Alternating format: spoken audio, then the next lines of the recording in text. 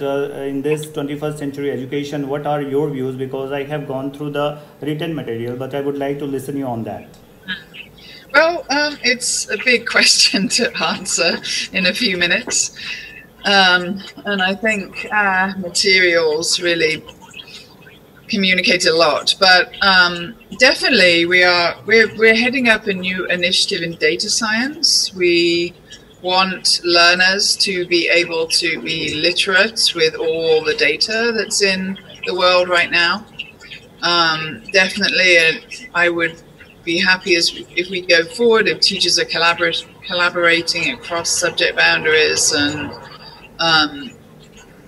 creating really important data projects for students. I see that as part of the answer to your question. Sharing the evidence we have from neuroscience is really important about how our brains work, and having that evidence get translated into teaching is also really important. Gone through, I remember something which you have just talk about the fixed brain and growth mindset.